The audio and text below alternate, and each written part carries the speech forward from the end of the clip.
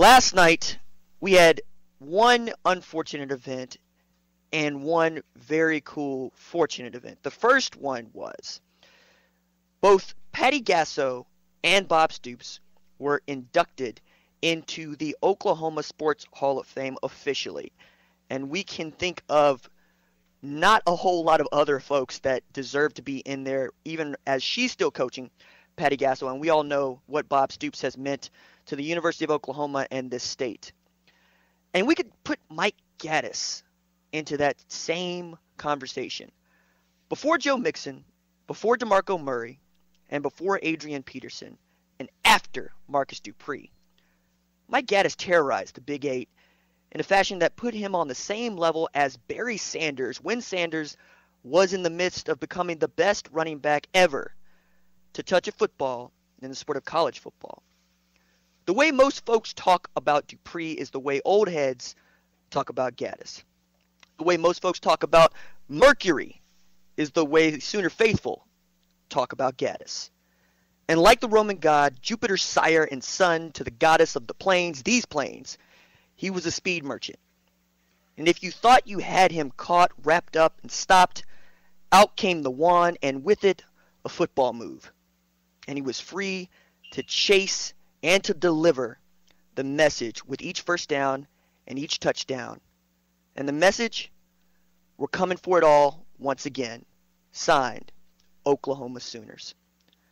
As a senior at Carl Albert, Mike Gaddis rushed for 1,989 yards, 25 touchdowns, and was the Oklahomans' 1986 All-State Offensive Player of the Year. In the 1988 Bedlam game in Stillwater, Oklahoma State's Barry Sanders won that year's Heisman Trophy and rushed for 215 yards on 39 attempts with 2 touchdowns against the Sooners. But OU won the game 31-28, with the freshman Gaddis rushing just 18 times for 213 yards, 2 scores.